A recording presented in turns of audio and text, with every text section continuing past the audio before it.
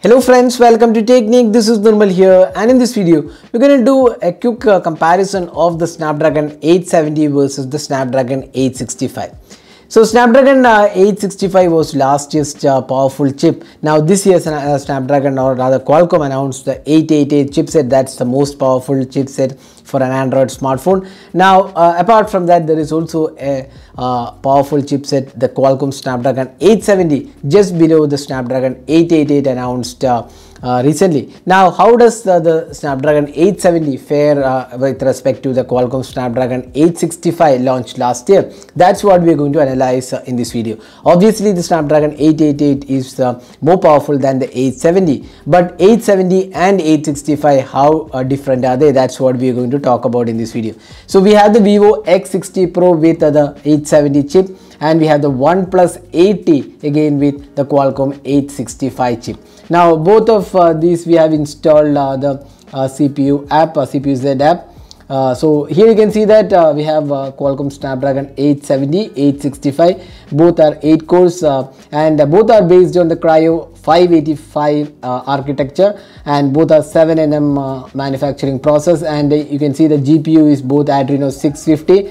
So that's the one. Now we can this is the same, almost same architecture, not much of a difference. Now next let's what we'll do is we'll check the Antutu scores and see how different they are. So we'll just open the Antutu score and see the difference. So this is the Antutu score. So there you go.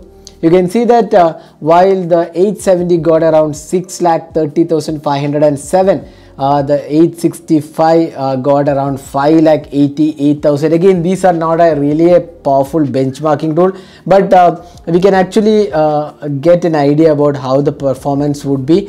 Now you can see that CPU score, again the 870 is better, even the GPU is definitely better. The memory and the UX scores are also far better than the Qualcomm Snapdragon 865. So the Qualcomm 870 scores better in all the aspects, CPU, GPU, memory and the UX scores. So everywhere it scores better than the Qualcomm 865. Now we'll just check the Geekbench score as well. So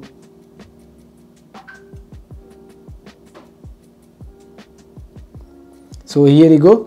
So the scores, again a single core is 972 on the Vivo X60 Pro with the 870, while it's 893, slightly lower. Again a multi-core score is again 3465, while it's 3182 on the 865. So you can clearly see that the 870 is more powerful than the 865. Of course the naming means that it is more powerful, but how powerful, that's what we just saw based on the benchmark score.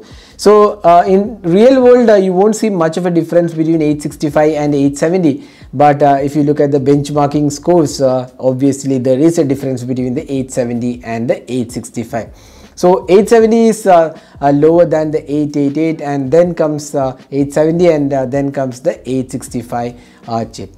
So that is a quick benchmarking and specs and the scores comparison of the Qualcomm Snapdragon 870 with the 865. So hope you enjoyed watching this video. Do hit that like button and also hit the red subscribe button for more videos. Thanks for watching. Hope to see you in our next video. Have a great day.